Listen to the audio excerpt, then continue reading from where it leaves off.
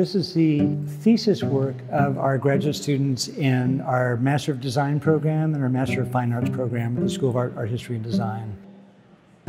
The range of work can be anything from a small drawing to a large-scale installation. It's a really large mix of sculpture students, painters, we have designers.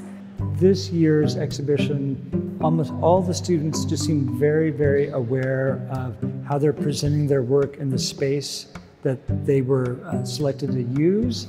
They're really trying to figure out a way to communicate ideas that they're very passionate about in really a visual format. So as you walk through the exhibition, almost all the work in here is really very clearly related to some of the social concerns that we all share and that we're all living with.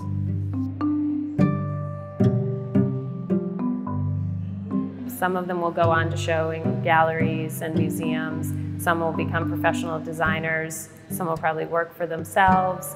Maybe some will be professors. There's such a great range. I hope that it's a valuable experience for the students learning how to not only display their work, but also navigate the ins and outs of exhibiting in a museum. I think it's a beautiful show.